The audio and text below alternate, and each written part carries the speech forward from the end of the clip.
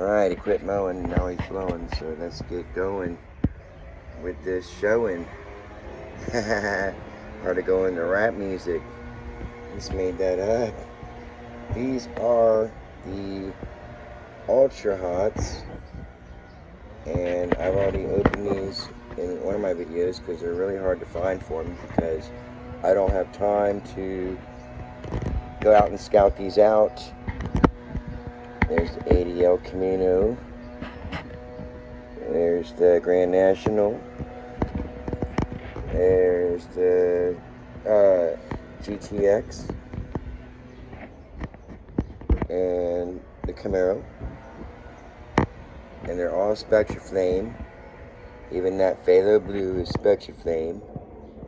And not all of them have the same rims, but most of them have these rims. And I got some more in the house we're gonna look at. And I got these, and that's all they had was a 7 and 2 and 7, but from a different set altogether, because that's the first series and that's the second that I know of. But they all got the rims. And then I went a little out of the way and paid $15 for this. Only because that boat has a lot of detail, and so does everything else, and I just had to get it to rip it so we can see it to believe it. So thanks. Follow me into my vintage toy store and we'll get ripping.